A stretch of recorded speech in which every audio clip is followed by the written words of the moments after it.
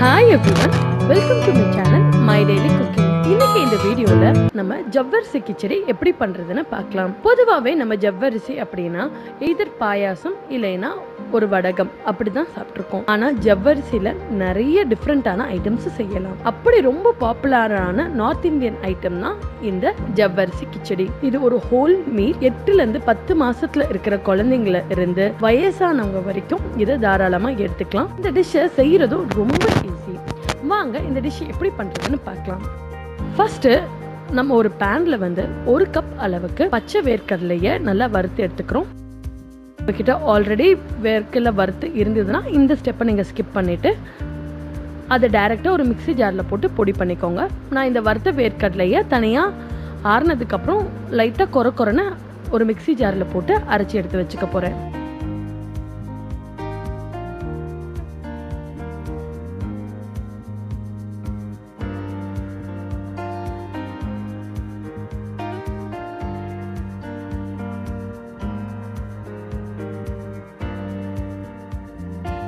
Next ஒரு பேன்ல ஒரு 1.5 table spoon அளவுக்கு எண்ணெய் சேர்த்திக்கலாம். எண்ணெய் காஞ்ச உடனே அதில் 1.5 டேபிள் ஸ்பூன் அளவுக்கு ஜீரகம் சேர்த்திக்கலாம்.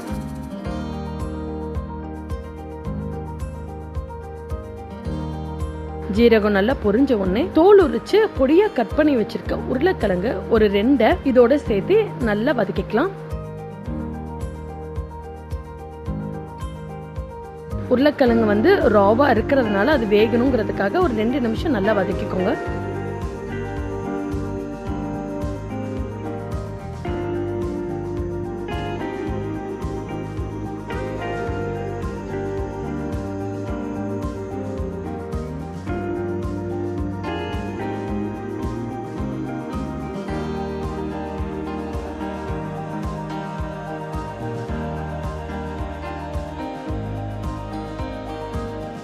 அது வதங்கின உடனே ஒரு 2 பச்சை மிளகாய் இல்லை உங்கள் காரத்திற்கு ஏற்ப பச்சை மிளகாயை பொடியாக நறுக்கி இதோட சேர்த்து நல்லா வதக்கிக்கலாம்.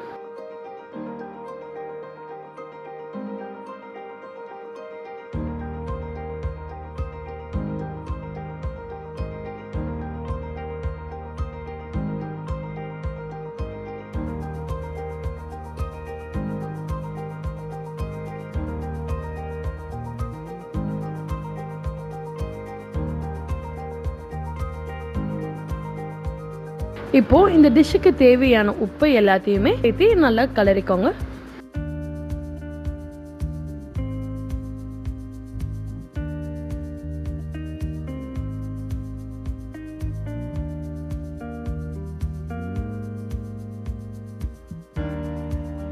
நான் ஆல்ரெடி ஜவ்வரிசியை வந்து ஒரு 3 மணி நேரம் தண்ணியில் ஊற வச்சிருக்கேன். நீங்கள் இப்படி அமுத்தி பார்த்தீங்கன்னா வந்து ஜவ்வரிசி வந்து மசிகிற மாதிரி இருந்துச்சுன்னா நல்லா ஊறிடுச்சுன்னு அர்த்தம்.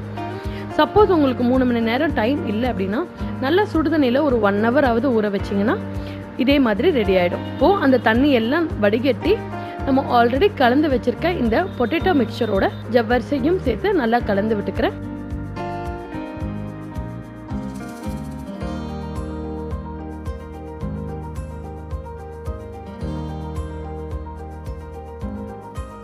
ஜவ்வரிசி பொட்டேட்டோ மிக்சரோட ஒரு 4லேருந்து 5 நிமிஷம் நல்ல சிம்மரில் வச்சு வேக வைக்கணும். அது வெந்துட்டு இருக்க சமயத்திலே நம்ம ஆல்ரெடி வறுத்து வச்சுருந்தோம் இல்லையா வேர்க்கடலை, அதை பொடி பண்ணி வச்சுருந்தேன். அதை வந்து இதோடு சேர்த்து நல்லா கலந்துக்கோங்க.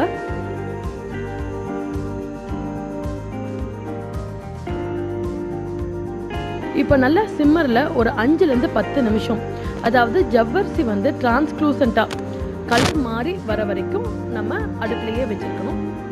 அப்பப்போ நடுவில் கலரை விட்டால் போதும்.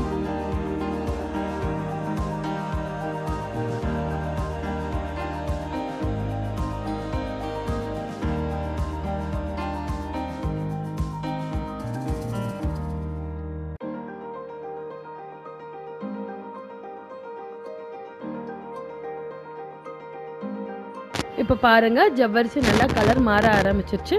இந்த டைமில் ஒரு அரை பழம் லெமன் ஜூஸை வந்து இதோட சேர்த்திக்கலாம்.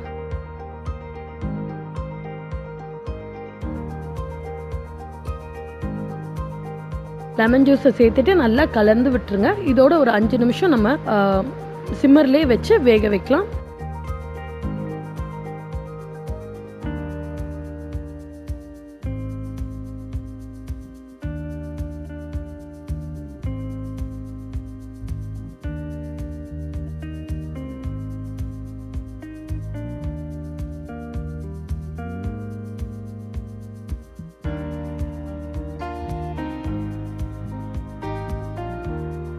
இப்போது ஜவ்வரிசி வந்து நல்லாவே கலர் மாதிரி ரெடி டு ஈட்டாக இருக்குது.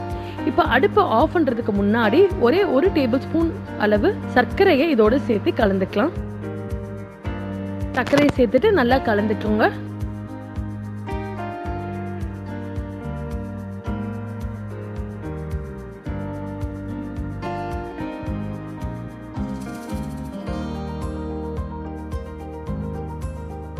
அவ்வளோதாங்க, ரொம்ப சுவையான இந்த ஜவ்வரிசி கிச்சடி தயாராகிடுச்சு. கண்டிப்பாக உங்கள் வீட்டில் நீங்கள் இதை ட்ரை பண்ணுவீங்கன்னு நம்புகிறேன். நீங்கள் ட்ரை பண்ணிங்கன்னா உங்களோட ஃபீட்பேக்கை கீழே இருக்க காமெண்ட் செக்ஷனில் சொல்லுங்கள். மறக்காமல் என்னோடய சேனலுக்கு சப்ஸ்கிரைப் பண்ணிக்கோங்க. பக்கத்தில் இருக்க நோட்டிஃபிகேஷன் பெல் பட்டனையும் கிளிக் பண்ணிக்கோங்க. அப்போ தான் ஒவ்வொரு தடவையும் நான் ஒரு வீடியோ போடுறப்போ உங்களுக்கு நோட்டிஃபை ஆகும். இன்னொரு சுவையான வீடியோவில் மீண்டும் உங்களை சந்திக்கிறேன். அது வரைக்கும் நன்றி.